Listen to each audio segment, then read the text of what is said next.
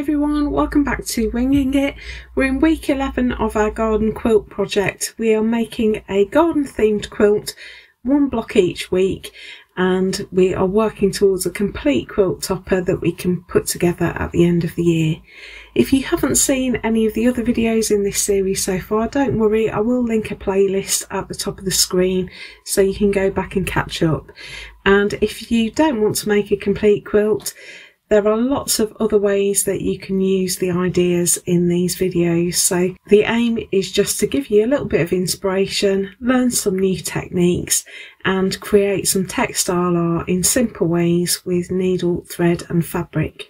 Now today we're going to learn a new technique called needle turned applique, and we are going to work on this green background. It's a lot less blue than it appears on screen. It's much brighter green than it looks, and I've got a 20cm square here that is going to form the base of my panel. I've got some embroidery threads as well, so I've got Anchor 683, that's my darkest green. I've got Anchor 258, which is a mid green, and 255, which is a lighter green, and then I've got a few shades of yellow. So I've got Anchor 300, which is my pale yellow, Anchor 298, which is my bright yellow, and 444 is my darkest yellow. I've got a range of marking tools as well, so I've got a couple of colours of heat erase pen and my pencil handy, and I've also got some machine cotton that's going to come in useful a bit later. I've got my embroidery scissors and my paper scissors. I don't think I'll use those very much today. And finally, I've got some yellow fabrics. Now these are all offcuts from previous blocks that we've cut. And so I've got a plain, a spot, a stripe and a floral. And we're going to use these to create some daffodils this week. It's March. I noticed the other day that my first daffodils have come up in my garden, and I thought we could take some inspiration from that in this block. So I've already used my light box to transfer the pattern onto my fabric, and I've marked in a 1cm seam allowance. And if you're not confident in sketching these out, I do have a pattern for this week. You can download it on our website, and I'll put the address at the bottom of the screen, and I'll also put a link in the description below. It costs £1 to download it, and it's just to help me keep this channel running and cover some of the costs involved in making these videos. So all I've done to transfer this design is I've put my pattern on a light box and lined up my square over the top, and I've used a white heat erase pen to just go around all of the outlines so that they're nice and secure. And so now what I'm going to do is cut out my shapes. So I've brought my light box back in. If you don't have a light box, just hold up your fabric and template to the window and it works just as well. It's just awkward for me to do that while I'm filming, so I tend to use a light box so that you can see what I'm doing. So what we want is to be able to get a border all the way around the outside of our shape. So I've just laid my scrap of yellow there, and I've got a heat erase pen, and I'm just going to trace the outline of my flower shape.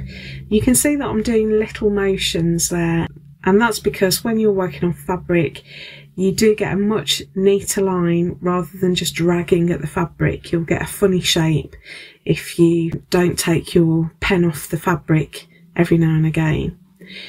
So now I've got a second colour, and that's going to help me determine which line is which. And I'm just going to freehand a border around the outside of that. So about ½ centimetre away from my blue line, I'm adding a pink line, and I'm going to cut out my shape following that pink line. I'm using my embroidery scissors, quite a few points on this one, so it'll really help if you've got some scissors that are sharp right to the point, and that will help you get into all the little spaces. And as always, turn the fabric and not your scissors. Now any scraps are going to go into my scraps box. They're going to come in useful later on in our quilt. We don't waste anything if we can help it. Now my mid yellow is the one that best matches my fabric here, and so I'm just going to cut a length of that, and I'm going to separate out just a single strand, and I do that by just pinching it lightly between my fingers, making sure the thread is laying it out straight, and I get one strand and just pull directly out. So in just one smooth motion, I'm just going to pull that single strand, and the thread will gather up in my hand, but it won't have any knots in it, and you can just straighten that back out and pull out another strand in the same way. And I'm just going to start it off. I'm halfway down the side there, and I'm just going to pull my needle through on that blue line, just so that we've got it started and that knot is going to be caught inside. Now you don't have to match up the daffodil exactly, but it helps if you do, because the white lines that are on your base fabric are going to help you with your needle turning. So I'm just trying to work out which way round my daffodil should go, and I'm just checking by lifting up the sides there to make sure it's lined up with my white lines, and then I'm just going to pin it in place. I'm not going to go overboard with these pins. I'm just going to put 3 in, going at different angles, and I want to make sure that they're not too close to those blue lines that I've drawn in, because we need the edges of our shape to be free for us to turn under that border.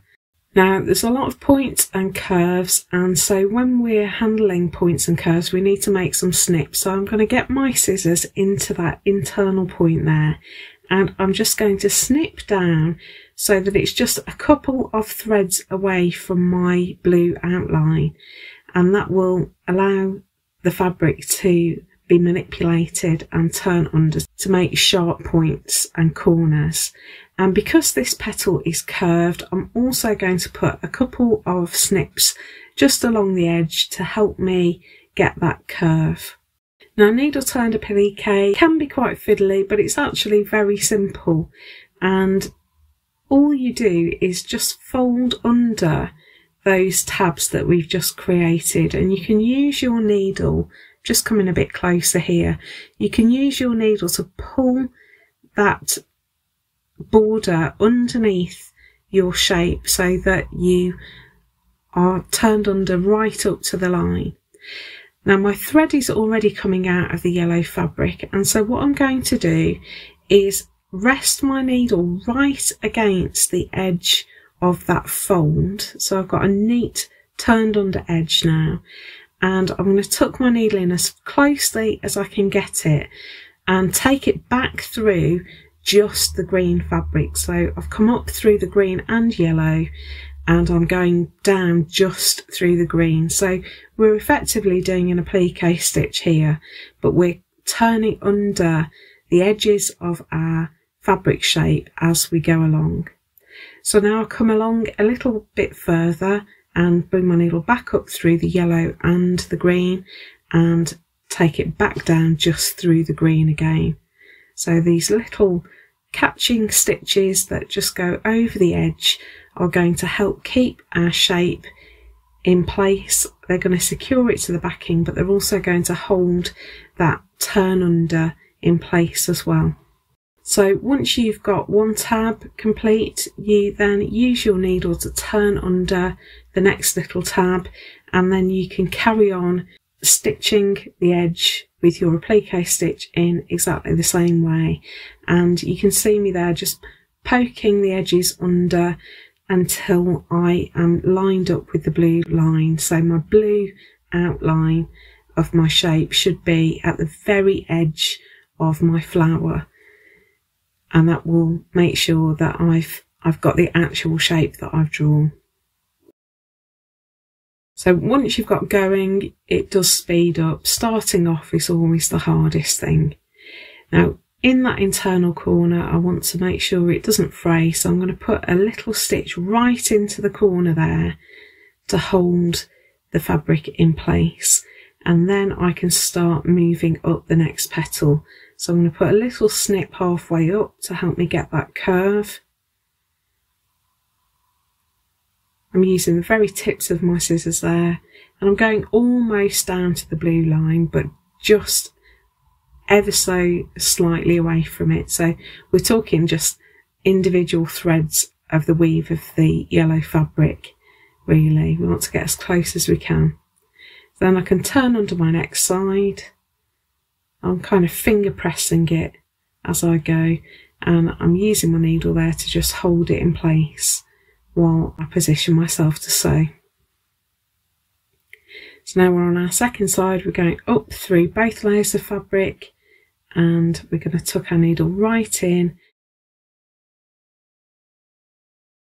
Any frayed little fibres we can just tuck under with the tip of our needle, and then go back down just through the green to hold that shape in place.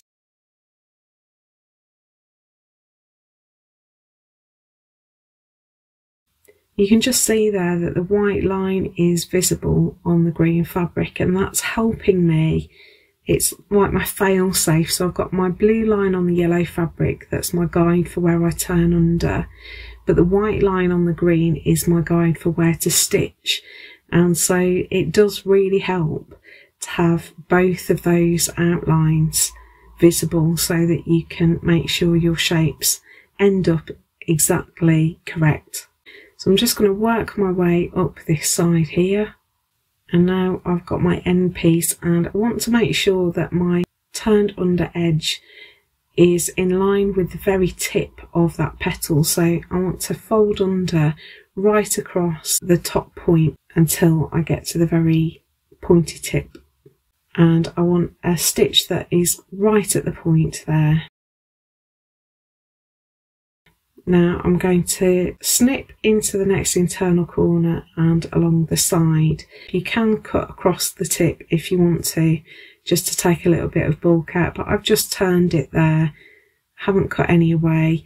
I've just made sure the fold goes into a sharp point at the end of the petal, so that I've got a really nicely shaped pointy petal.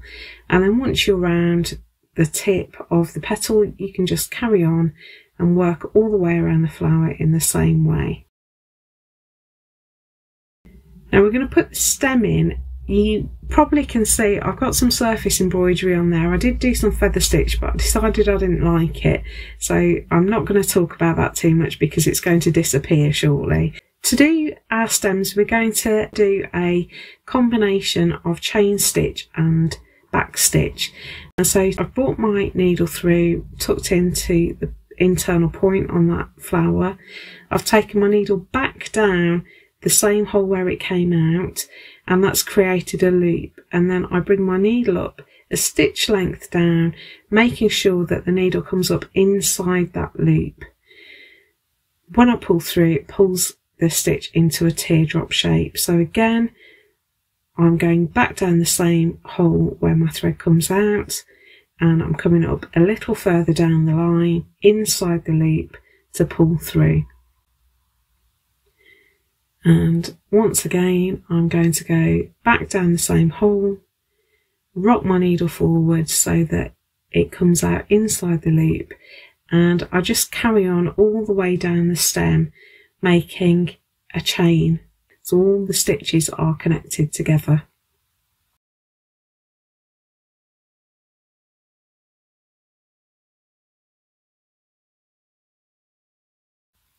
Now when we get to the end of our chain, we just hop over the loop that we've caught there. So we take our needle down on the other side of the loop, and that puts a little anchor stitch in to hold our last loop in place. Then we can finish our thread off on the back, and that's our chain stitch. Now I'm going to back stitch inside these loops. So I've got my darker green here. These are both stitched in 2 strands of embroidery thread, and I've brought my thread up in the middle of that second loop up from the bottom of the stem, and I'm coming back down in the middle of that first loop, and it creates a little bar joining up those 2 chains. Now I bring my needle up in the 3rd loop along and come back to meet that previous stitch in the middle of the 2nd loop. Then I come up in the 4th loop, and take my needle back down in the middle of the third loop.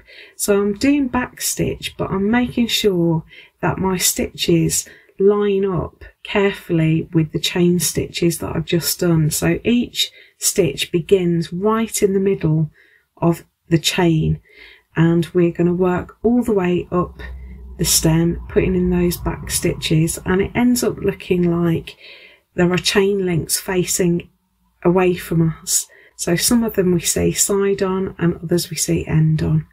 So that's our stem. Now we're going to work on the trumpet of our daffodil, and to do this we're going to make some Suffolk puffs. You might call these yo-yos. This is what we're going to make.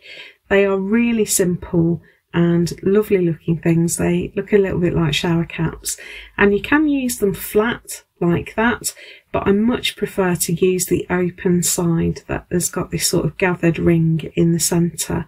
So I'm just going to show you how to make one of those. That Suffolk puff that I've just shown you is the one for the right hand flower, and you can see that it fits perfectly in the centre of that daffodil. Now to make this we need a much bigger circle, because we're folding our fabric in on itself, and so it's quite surprising how big a circle you need. Now this week's pattern has got a second sheet, and it's got the circles that you need to make the right size Suffolk puff. So this one was the right hand circle, and you can see it's twice the diameter of the finished Suffolk puff, and so I'm just going to magically go back in time and show you the process of me making it. So I've just got my fabric there on my light box, and I'm just drawing round that circle. Then I cut it out, and again you'll see I'm turning the fabric, not the scissors, and that gives me a nice smooth outline. And now what I want to do is just fold over a little edge there. So I'm just turning in the edge ever so slightly. So I've got the wrong side of the fabric facing me, the pattern side away, and I'm just turning over the patterned edge onto the wrong side of the fabric. And I've just got some machine cotton here, and I'm going to work around the edge with a running stitch. So I'm just taking my needle down through both layers of fabric and up again a little bit further along, and then every now and again I'm just going to keep turning in the edge so that I've got a little hem. So I'm just going to work all the way around with my running stitch. You can, once you've got going, you can rock the fabric so that you can get several stitches onto your needle all at the same time. I'm going slowly here so that you can see what I'm doing. But you can see now that I've started rocking the fabric back and forwards so that I'm catching it onto the needle, and I'm making several stitches at once. I'm only turning over about ½ centimetre there, so don't go overboard, otherwise your Suffolk puff will be too small. I'm just gradually working all the way around until I get back to the start and I've got complete turned edge. And now we don't want to finish off our thread because we're going to pull on it. You can see that I'm just allowing the fabric there to gather in on itself. It's really important that you don't pull it too hard, because you really don't want your thread to break. If your thread breaks, you have to start again. You need to pull as much as you can until it won't pull anymore. So it's just about taking things steady and allowing the fabric to guide you a little bit. Once it won't pull anymore, that's because there is no more space. All the fabric is so tightly packed that there's no more space for any more thread to come out. So once you've got it to that point, you can then do a quilter's knot right up close to the fabric surface and cut off your thread. And that really is all there is to it. I'm just going to just ease that out and make sure that it's circular and I don't have any folded bits. And that's our finished Suffolk puff. Really cute, really easy. Full disclosure, I forgot to film myself sewing it on, but I've just stitched it on there with an applique stitch, and I've put in all of the other needle turned pieces and the other 2 Suffolk Puffs and the 2 stems. And if I bring it up close, you can see I've put some decorative stitching on these. So I've put a blanket stitch around the edge and chain stitch around the centre. And I thought I'd just show you how I've gone about the blanket stitch, because this is quite an interesting shape to put blanket stitch on because of all the corners. Now, I had a comment the other day talking about the fact that I work my blanket stitch from left to right instead of right to left, which is unusual for a right-hander. And I think it's because my mum is a left-hander and taught me a lot of my stitches, and she taught me the way that she did it, which is the left-handed way. So that's probably why, but I'm going to try and work it right to left this time. So I've got 2 strands of one of my yellows here, and I've just brought my thread up right at the edge of the flower. And when we're doing blanket stitch, we need to imagine that we're working with some little squares or rectangles. My thread there is on the top right corner of a little square. I want to take my thread round it in a loop and come down to the diagonally opposite corner of the square. So I'm going down to the bottom left corner of the square. That's where my needle goes back in, and I'm going to rock it forward so that it comes back out on the top left corner of my square, right at the edge of the flower. And I want to make sure that my working thread is passing underneath that needle point. And when I pull through, that working thread is going to catch my loop and pull it into a right angle that sits right along the edge of my petal there.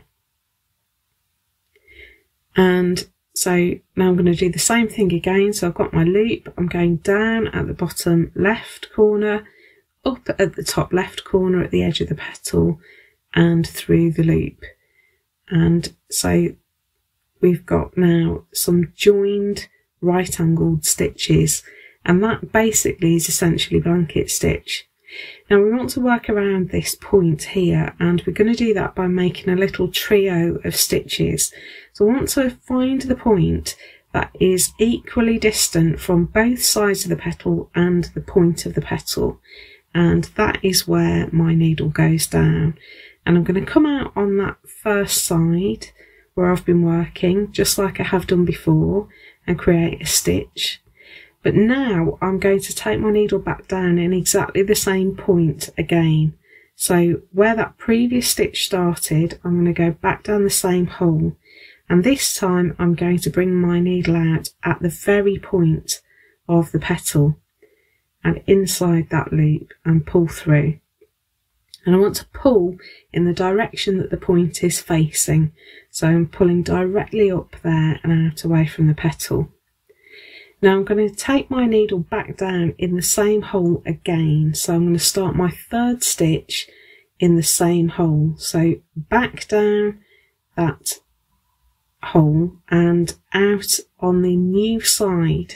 So I've worked my way around a corner, we've pivoted around that point of the petal, and now I'm on my new side and I can carry on stitching in exactly the same way as if nothing happened. So that's an external corner, but now I've got an internal corner, and this time we are going to do 3 stitches again, but we're going to pivot around that internal point. So I've made a stitch that comes up in the very sort of corner of that point. Now I'm making a stitch that starts vertically down from that point. So when we go around an external corner, we pivot around the vertical part of the stitch, and when we're going around an internal corner, we're pivoting around the horizontal part of the stitch where the loop is caught.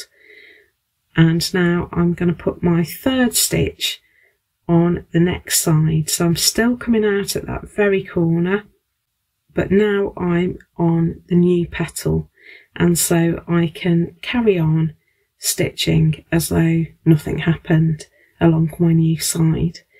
So whenever we're turning corners with blanket stitch, it's the neatest finish is gained by making 3 stitches that pivot around the corner whether it's internal or external. So I'm just going to stitch around the outside of my flower there, and I'm going to run out of thread. Now I could carry on for another couple of stitches, but that's going to put me right in the corner, so I'm going to finish my thread here, and I thought it would be good to show you how to finish a thread and start a new one so that you get an invisible join. So I'm going to take my needle over that loop that I've caught and down back through the fabric, making a little anchor stitch just like we did with our chain stitch, and then I finish my thread off on the back. Now I use anchor threads, and I thought it was high time I showed you how to use a skein. Again, we haven't done this for ages. Now with anchor threads, you always pull from the logo end where the anchor is. If you're using DMC, it's the number end. So you just need to make sure that you're using the right technique for the right brand of thread. And you want to make sure you've got the end that is coming from right inside the skein. And if you've got that, you can just loosely hold the skein in your non-dominant hand and just pull. There'll be natural points where the thread goes slack, and that's, I think, a really good guide for the length of thread that you need. So then you can separate out your two strands and start your new thread. So this time I'm going to bring my needle up inside that last stitch. So tucked right inside the right angle of the stitch, as though this is the thread that is holding that stitch in the right angle, and it will give the illusion of a continuous thread. So now I'm going to stitch around my trumpet. We're going to do this with a chain stitch. I've already shown you chain stitch. You work it in exactly the same way when you're working in a circle. So we've brought our thread up, we're going back down in the same hole where the thread's coming out, and then we rock forward a stitch length and come back out of the fabric, making sure the loop passes underneath the needle, and we're going to pull that through, and that creates our chain stitch, and we just keep repeating that all the way around our shape.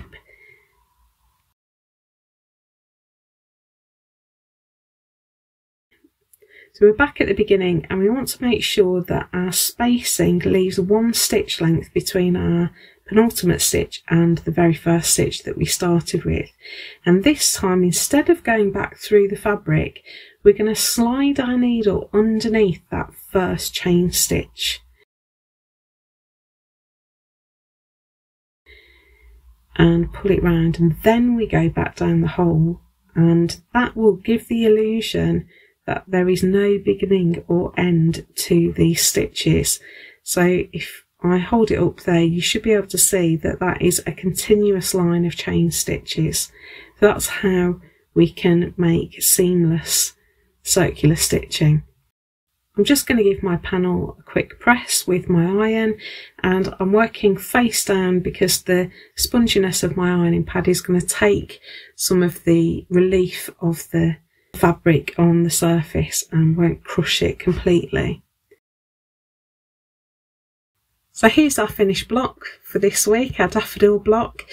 This is a great example of why it's important to trust the process, because I was really not sure about this one as it was going along, and I just kept going, and I actually quite like it. I think it's quite striking, and we've learnt some new techniques today, so I hope you've enjoyed that. If you have, please do give us a like. We really appreciate it. It helps us out and helps other people find our channel. Do share your work at hashtag FSH23quilt, and so that we can see all our daffodil pieces together, you can also add hashtag FSH23quilt11. I can't wait to see what you come up with this panel. If you have enjoyed this and would like a similar project, I will link a video down here, and I'll put a video up here that's best for you. If you'd like to subscribe, we'd love to have you as part of our community. Just click on the logo down here and it makes it really easy for you. Thanks so much for watching. Have a great week, and I will see you in the next video. Bye.